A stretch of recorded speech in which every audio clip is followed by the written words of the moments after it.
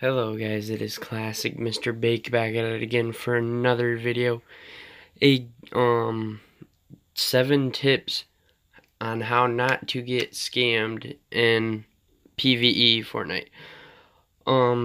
So this is a little clip of one of the people that I just traded with tonight, which, this is how it should really be set up, other than we should both be soldiers. But I'll go off and read the tips that I will be giving you guys. Number 1, make sure it's just one-on-one. You're trading with him, he's trading with you. There's no one in the lobby but you and him. Another thing is, make sure that you have traps on all the walls, roofs that are needed. And even, I just said roofs, but because I know there is a way to glitch out the roof to where it looks like there's a roof there, but a ninja could jump over and, scam you that way. Number 3,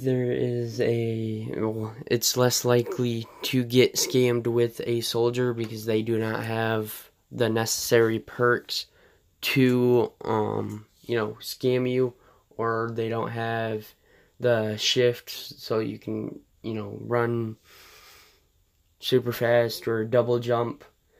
Number 4 is to make sure that when you are trading for materials, they say it's a 2 stack, quotation mark, or 200 stack, I mean, make them drop 1 extra, and if it does go into that quotation mark 200, it is not 200. They will try to do that trick on you.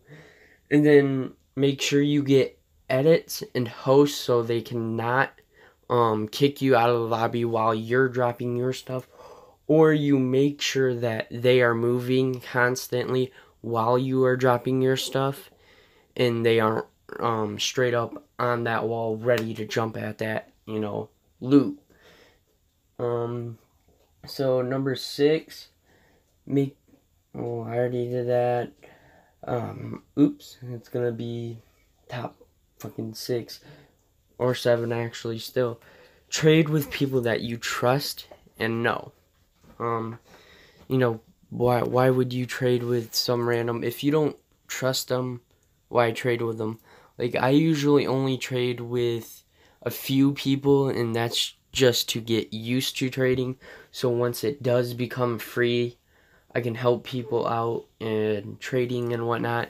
And in this 5-minute clip you're seeing right now, that dude Bird, he was trying to trade with another low level, which I did go into the low levels and drop some weapons for people that were not trying to scam each other. Like, Bird was not trying to scam, but the dude with the YT supposedly was trying to scam him, but I'm not 100% sure on that, because I'm not going to call someone out if they are not a scammer, but it kind of did seem like he was trying to scam. So, I dropped Bird a 82 hunter killer maxed out fully god roll, and I kid you not, this dude legit almost shit his pants. But hopefully you guys did like this. See you guys in the next one.